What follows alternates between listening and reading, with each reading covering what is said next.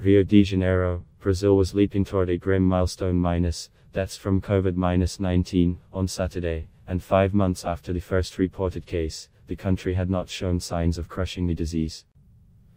Brazil, a nation of 210 million people, has been reporting an average of more than daily deaths from the pandemic since late May. The health ministry on Friday said there had been a total of confirmed infections with the new coronavirus and deaths tolls second only to the United States.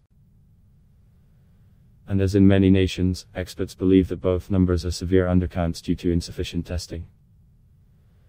In a tribute to COVID-19 victims, the non-governmental group RIO DE JANEIRO placed crosses and 1,000 red balloons on the sand on the famed Copacabana beach Saturday. It's very sad. Those represent various families, friends, parents, children, said Marcio Silva, 55, who lost his children in the pandemic and joined the tribute.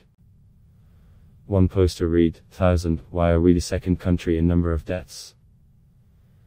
At the end of the tribute, members of the NGO released the balloons, which sailed into the sky.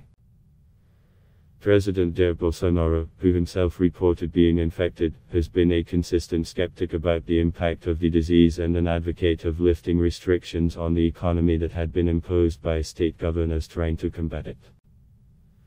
I regret all the deaths, it's already reaching the number, but we are going to find a way out of that, Bolsonaro said in a Thursday night Facebook transmission.